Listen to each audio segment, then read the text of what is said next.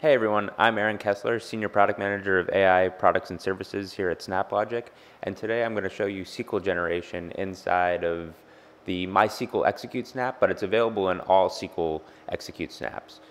Today I'm also going to show you the schema retrieval feature that's available exclusively in Snap Labs right now. This will be a part of our December release, but what it does is it actually gets the schema information, and you can see it on the left side here, and it'll give you a more accurate SQL query than just the normal SQL generation feature that SnapGPT released with in November.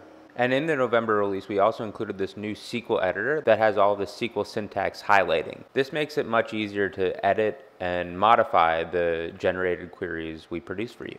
And there you have it. Happy generating.